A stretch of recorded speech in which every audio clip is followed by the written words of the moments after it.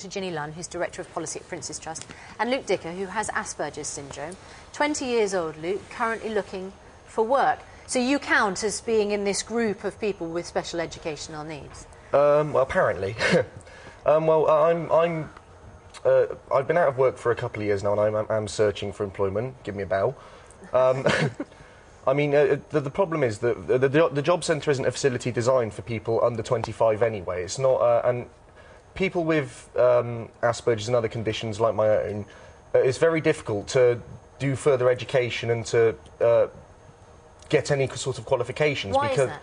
Well, because, speaking from my point of view personally, I have ADHD, which means that obviously I couldn't pay attention in school because I wasn't interested by topics. But now that I'm a bit older and I'd like to go back and sort of get qualifications and try and find something a bit more career-orientated, that opportunity isn't there. And I'm quite fortunate in the sense that I'm a youth patron for Ambitious About Autism, and we're campaigning to create a system where education for people with disabilities, the age is taken up to 25. So Ginny, we come to you just a second. Yep. I'm just interested in Luke's example. I mean, how does that manifest itself in practice? When do you apply for jobs and then people reject you? Or do you apply for more education and you're not given that chance? What's happening in practice? Well, in practice, I mean, I apply for about 5 jobs a week, and generally I don't hear anything back from any of them, not even, oh, thank you for your application, you just get completely blanked.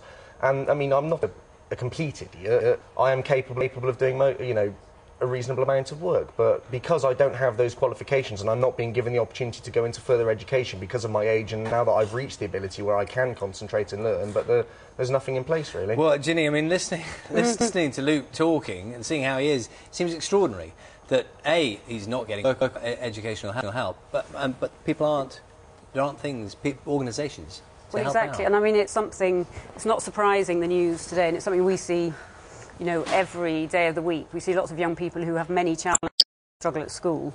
So I think, you know, it is a difficult time. It's a difficult time for all young people, but I think a good illustration, I would just say, is that I met a young guy last week, similar situation as you, Luke, who has similar challenges, but basically he had an idea that he wanted to do something around gardening. So he came to the Prince's Trust.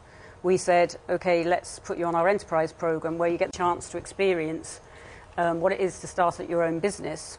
And he went on, we gave him some money for his tools, we gave him a mentor. And I think that's something that's critical, is that you get the right support. And he has now got a really successful business.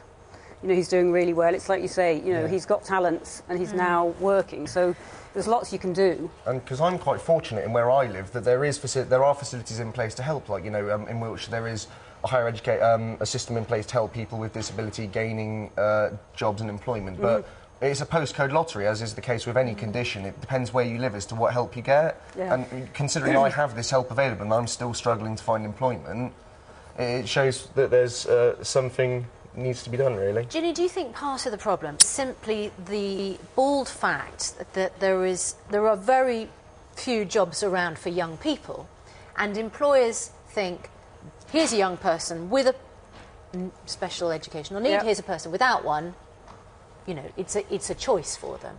I mean, there's huge competition for jobs at the moment, and I think, as we see, lots of young people leave school with very few qualifications, puts them at a disadvantage, and they're the young people the Prince's Trust is trying to work with. And I think there are employers, though, I would say there are employers out there. We have seen that many employers are ready to give these young people a chance. I think it's about searching them out, and it's about finding organisations like ours that can help to do that. And Luke, in terms of when you apply for a job, I mean, there's this, obviously, a lot of people in your situation have very few qualifications, if any. I mean, are you up for, how does it work in terms of the application process? Do you declare that you know, here's the reason why I have so few qualifications as compared with someone else who's applying for the same job? And how is that responded to? I mean, I know you said a lot of people don't respond at all. Well, I mean, I've had very few responses in the last few months. I mean, I'm someone who hasn't been on job seekers allowance until the last 2 months when finances have become that bad, because I haven't wanted to be a drain on the system.